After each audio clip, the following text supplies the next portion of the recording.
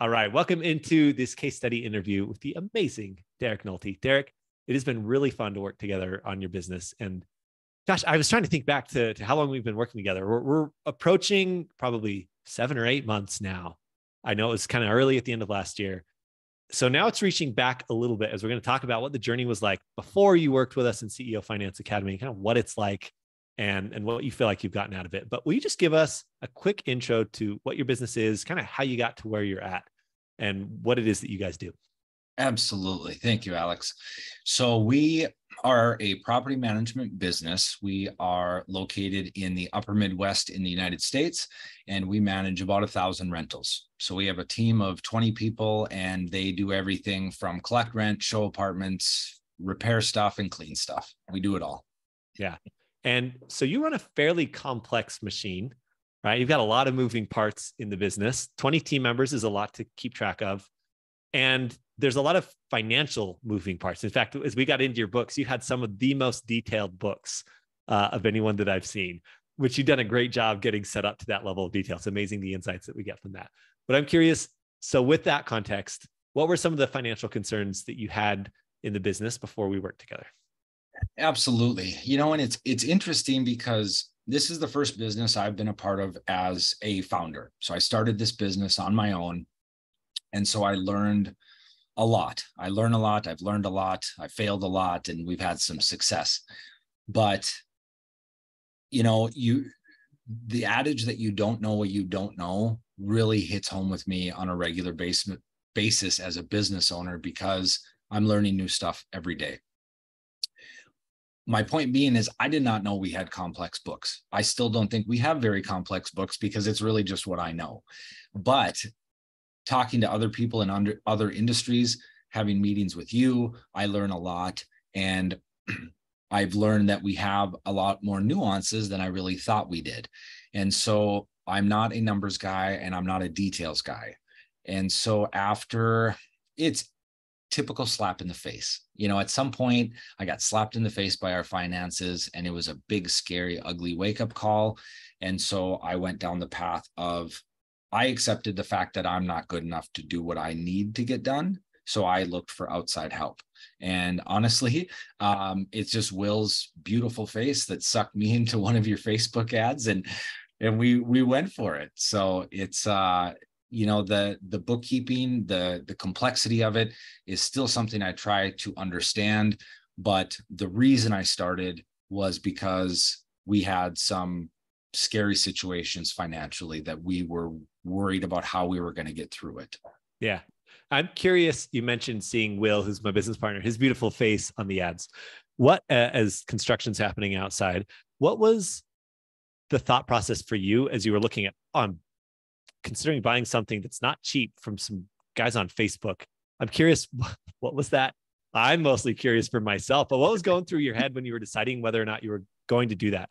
It really, I do feel that it was a true just marketing success. It was an ad that I saw. And at that time, I was in the mindset that I was stressing about money. I think it comes down as simply as that, and the final decision anyway, I guess, after our initial meeting, the reason for me personally is just, it was the connection. When I met with several people that had whatever you want to call it, business coaching, profit coaching, financial coaching. It's the feeling of relationship. So I have to connect with somebody for me to work with somebody on a level like this. And so luckily I chose correctly in my mind, because I feel like we've hit it off really well from the get-go. And that was important to me, because for a topic that I feel like I'm not good at and that I don't like, I need somebody that I'm going to get along well with to succeed. Yeah, we have had fun on our calls, and that's actually a big part of our vetting process is, would we want to sit down with this person over lunch, and would we enjoy ourselves? And it's been so enjoyable working with you.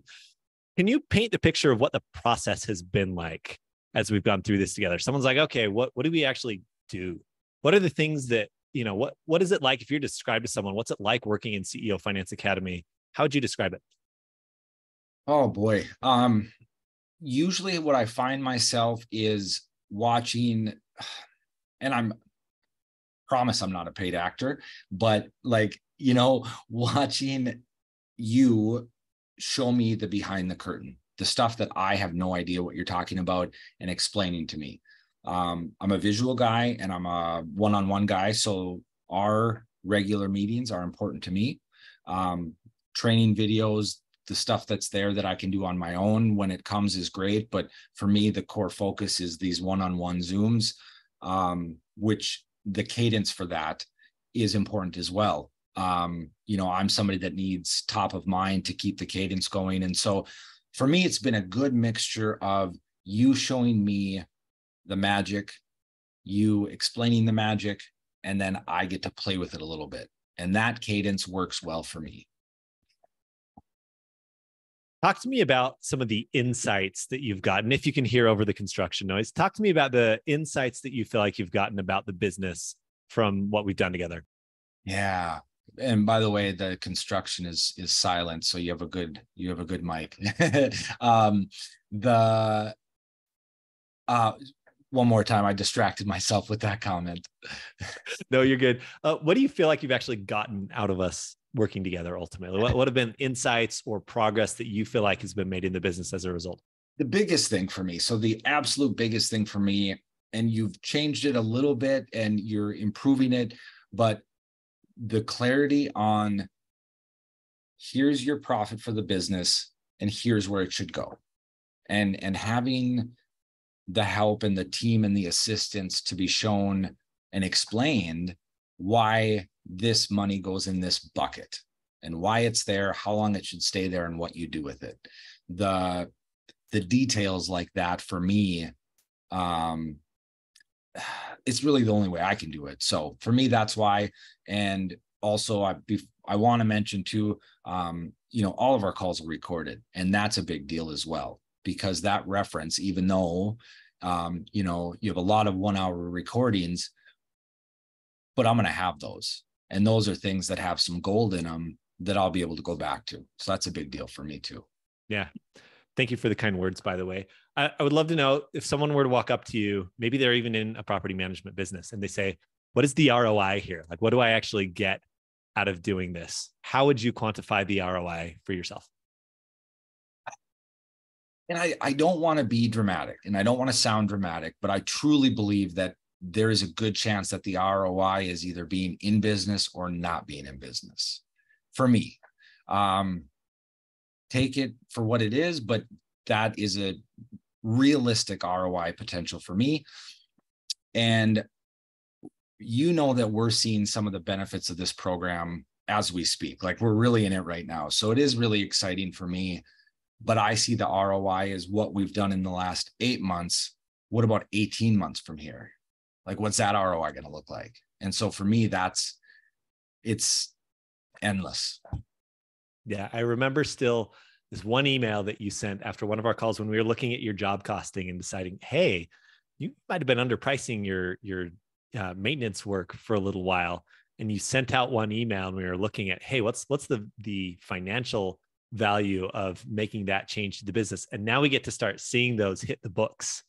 And it's like, okay, yeah, things are moving along. And so I personally just love this process of how can we find clarity on what's really happening in the business? What do we need to change in profit margins? And then how do we manage cash? And you're approaching a point where, we were just talking off camera beforehand that the next 6 months for you, you're going to be in a very different spot in your business. And it's so rewarding to see those changes having been passed through.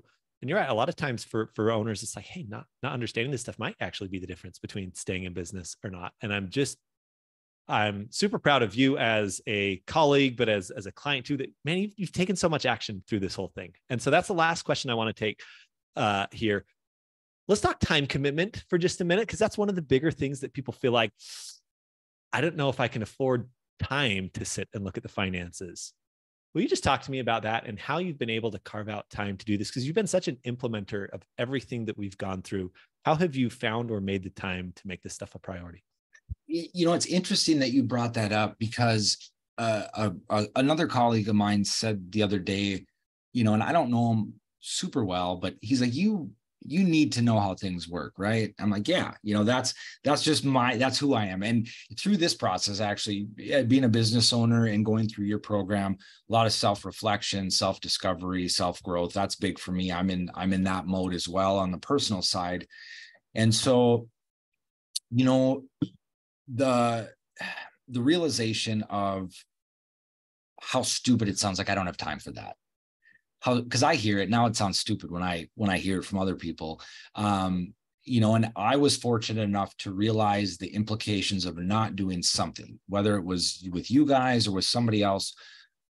There was enough risky thoughts that things would go very bad if I didn't make a strong move. And that's what I did. So really, everyone's different. Everybody has the level of severity and the level of importance. But with something like business financials, it's far too important to me, and for being somebody who's not good at it, I needed to know how it works, because I am hopeful that one day it won't be me, but I still need to know how it works. As the business owner, it's important to me, for the most part, to know how things operate. And that's just who I am. Yeah, I really respect how you've taken ownership over something that you've stated has been a weakness for you, and you don't feel like you're a numbers guy. And yet at the same time, as we've gotten into the analysis of the business, I'm constantly amazed by you saying, oh, no, I pulled these numbers together. I pulled this up. I've been tracking this. I've been tracking that. And I think you don't give yourself enough credit, man. You are very humble in your business growth and what you've done, but you've very consistently grown over time. And it's been fun now to see, okay, how can we make the profitability start hitting as you've kept growing? And it's so fun the last couple of months to just see those numbers. Like, all right, we're getting into the groove. All right. We're getting there. I love it. Good stuff. Derek, thank you so much. I really appreciate you taking time out of your busy day, man, to give people an insight into this. And it's just been a total blast working with you. We keep looking forward to it. Thank you so much, my man. Super happy to do it, Alex.